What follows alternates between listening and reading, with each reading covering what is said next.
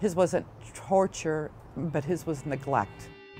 He lived his whole life on the end of a 6-foot leash underneath a mobile home. He was 18 months old when I got him. He had a personality like no other Amstaff or pit bull I'd ever rescued had. He was keenly attached to my children and to my grandchild. My grandchild at the time was about 2 when we got Ace, and he just protected her at every cost. I live on a house literally surrounded by 1,000 acres. When you're standing on my piece of property, for as far as you can see in 360 degrees, it's nothing but corn and woods. I was rushed to get to an appointment, and I had to take my granddaughter with me. And I was trying to maneuver a car seat into the back seat of a 2-door car. And she said to me, my granddaughter, she said, "Oh, Mama, can I get out while you fix this?" And I said, "Sure, get out and let me get this into the car."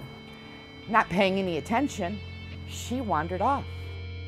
Obviously, I instantly panicked. She's probably in a cornfield, and in July, the corn is about 6 feet tall. It's not possible to find a 2-and-a-half-year-old in the cornfield. I'm screaming and I'm not getting any answer from Lainey. It's been about 17 to 25 minutes that's transpired that I can't find her. So when the fire department arrives, I'm just crazy. I'm trying to talk to the fire department and the dog was going crazy, Ace.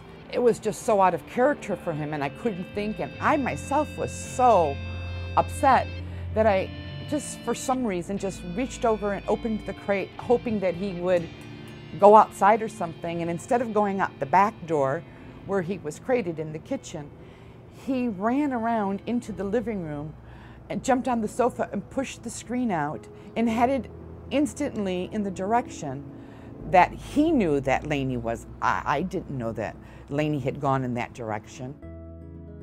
I think there was maybe 4 or 5 of us that had kind of tried to walk a straight line through the cornfield in a direction we thought she might have gone. And the closer we got, we could hear Ace barking, but it wasn't a frantic bark. When the fire chief arrived, Ace was sitting on Lainey's lap barking.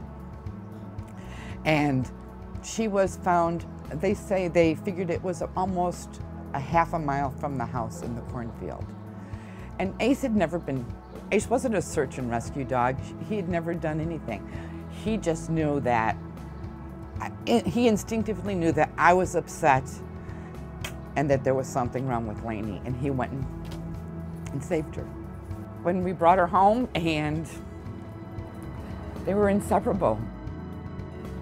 After the situation was resolved and Lainey was home safe and Ace was back, the fire chief, he said to me that Ace changed his mind about the breed forever. So that's the story of Ace.